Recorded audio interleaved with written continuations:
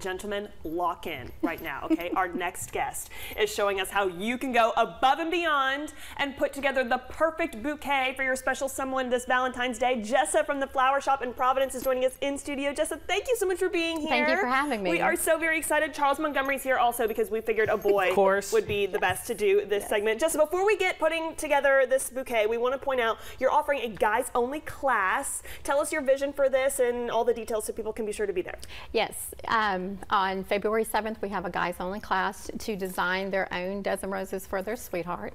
It's at 6 o'clock, which is a good hour. We'll have a little snacks and drinks for the guys, but it's real simple, guys. I promise you, it's not crazy. It's not hard to do, which we're going to show you today how easy this is. They're going to show you right here, right now, live in studio. So Charles, you come on and step up. Yep, I'm not going to let you guys take it away. I don't want my presence to add any pressure. Thank you. So good luck. I'll be right back. All right. Jessa, so we get started here now. So we have our roses, we have our greenery. What's kind of our first step when preparing this? Our first step is to start with your greenery. We're going to build a mountain of greenery first for roses. So you're going to start with these and you're going to put them all in it one at a time. Just, one at a time? Yep, okay. Just put them all around your vase. Go this way, just spread them all out. That's the fun thing. See, when they told me I was coming in this morning, I didn't realize I'd really be put to the test. And the next thing, we're going to add eucalyptus. I love eucalyptus, and we usually have 4 or 5 styles in our shop at all times. So we're going to put one of those in there. And I've already cut these for you, so to make this quick and easy, you don't have to cut them. But when you get to the roses, I will cut those. Now, when people think of flowers like this, you have your flowers, which are your main feature of this, but like you have the greenery here is something that maybe not a lot of people think of with the greenery is something that it's a main feature also. It is. It actually showcases your roses. Now, we do arrangements that are just roses, but it's nice when you have some beautiful greenery with it as well. And you want to stand this one in the center and then put this one on this side. And then put this one on the other side. On the opposite side. Over that one, yeah, put it over there because you don't have anything over there. You're doing great. There you go. Thank you, Peyton. I appreciate the support. And then now we're going to add another eucalyptus, and this is the baby blue eucalyptus, and you're going to pop it in there. All right. Just kind of in the middle area? Kind of sideways. Yeah, there you go. And then put one on that side. Just put these all around. Everywhere you can find a little space, put those all around. Jessa, I want to ask too, I know we're working with roses right now, which are kind of the go-to Valentine's flower, but do you recommend any kind of other greeneries for other flowers? What else is popular this time? We do. Pit is really nice, and then we also have the tropical greens, which we love to add to our arrangements as well. Yeah, that's gorgeous. We're really big on greenery, and then now you're going to put this in all the little spots all the way around, just like you did with the other. Just fill in all the little holes. Look at this. And then now we're going to make it tropical. Put one more of those in there. And then now we're going to make it tropical. So I want you to go all the way around, and you're going to go sideways with these guys.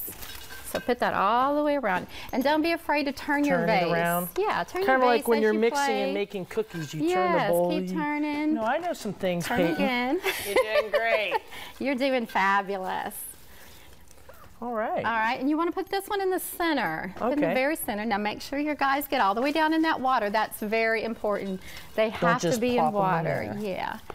And then you're going to put this one in the center as well. And then we're going to start with the roses. We're going to get your roses in there. Okay. Now we've got 2 different styles here. We've got a red rose that has a hot pink swirl, which she's called Panther, and then a normal rose, which is just your solid red. And I'm noticing while we're doing this and we're constructing the greenery, why are we focusing some parts in the center like this? Why is that? Why do we have some on the edges here, but then we also focus on the center? Symmetry. Okay. We want symmetry. We want it pleasing to the eye. So we're going to also put this piece of willow right in the dead center because he is our attraction. Piece de resistance. Yes, there you go. yes, there you go. Now, I've already cut these for you, but I want you to at least cut one so you'll understand what I'm saying. Okay. Cut it underwater.